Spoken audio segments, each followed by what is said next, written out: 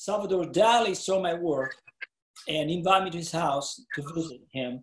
He was so impressed by my beginning on my surrealism, because then when I was doing realism, I started to explore using my realism with fantasy and imagination and become surrealism.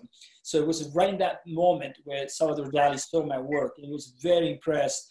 And we had an amazing visit together for 2 days. Another one, big one that I think of it, I did a painting about the Dalai Lama. I was invited at his house and taking a picture of him for a portrait of the Dalai Lama.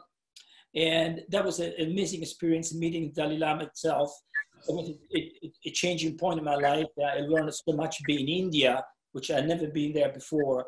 And it gave me a new perspective about humanity and love and heart and brotherhood. You know, and that was another element.